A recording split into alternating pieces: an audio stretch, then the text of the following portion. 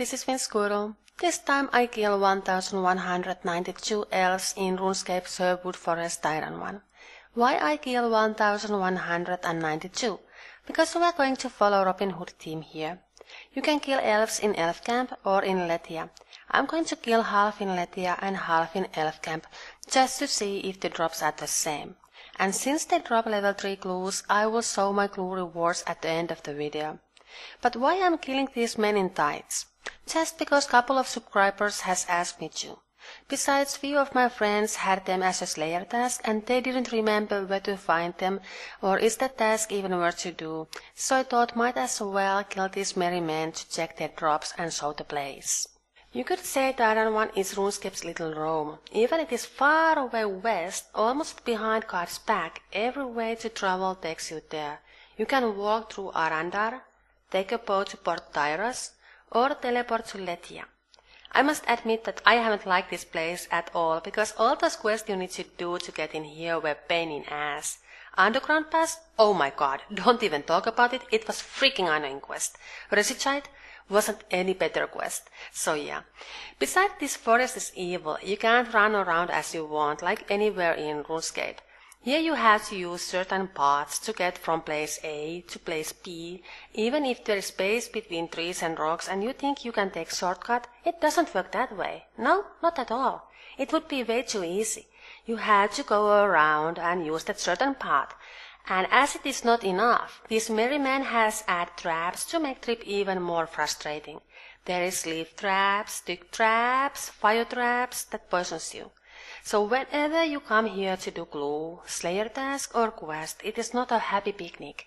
It can be very frustrating and deadly trip. But what is the difference between elves in Elf Camp and Lethia? Elf Camp is in north and there are several merry men to kill, but there's no bank in here, so you have to either bank in Lethia or fish your sharks and cook them in a fire. If you want to do it hard way, of course. Or just use cottons to heal or bone to pieces. These guys drop seeds, and I'm very surprised how many snapdragon seeds I already got here.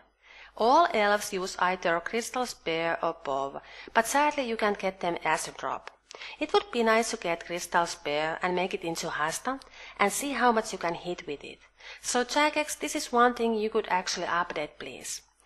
But other than seeds, elves drop water runes, nature runes, mithril spear, addy full helm, sharks and bays, and so on. But you know what? Maybe I should label this video as adult content, because elves drops down their pants and tops so often. What about elves in Lethia? Well, sadly there is only this little John and Will Scarlet you can kill, and some random merry man. So here is not as many elves to kill as in Elf Camp. But good point in Lethia is that there is a bank, so you can bank for food. If you don't have food in the bank, you can also buy it from the shop on second floor.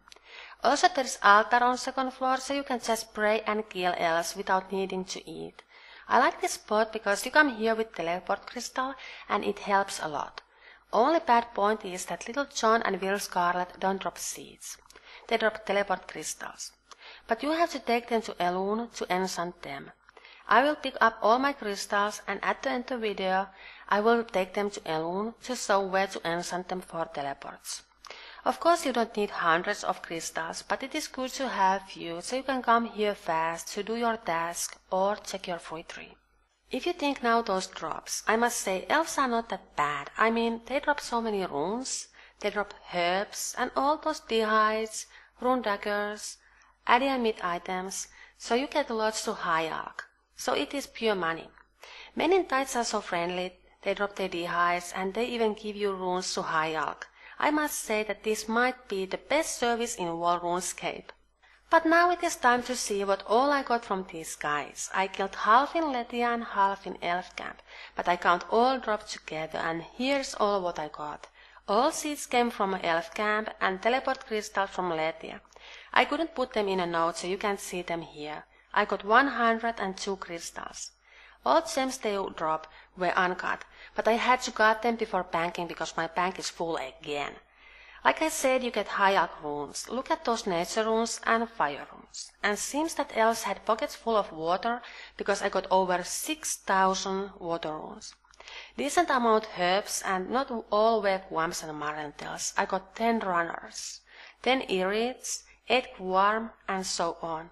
And good thing is that they cook their food, so you can use those food drops on healing. I got 12 clues and now it is time to see my loot from clues. All clues they drop are hard clues and here's what I got. I'm not disappointed at all because there's only few bad loots and rest are normal hard clues. You know, rune blades, lore runes, blood runes, big axe, assless chaps, different card pages, teleports, lobsters, sharks, rune swords, you know, same stuff you can get with every freaking single clue. So no big surprises, but hey, not bad at all. And no, I didn't forget. I promised to enchant my teleport crystals before I end this video. You need money and of course your crystals. Elun is one of those elves who travels between 2 spots. We are going to meet her near magic trees. If she is not there, we will just wait till she comes, because I'm not going to run after any elf. And we are lucky she is here, so just talk to her and she will enchant your crystals for 150 coins each. After that you have 3 teleports to use. When you have used all your teleports, just come back to her and she will be more than happy to redo them. But that's all today and we will see on next video. Bye bye!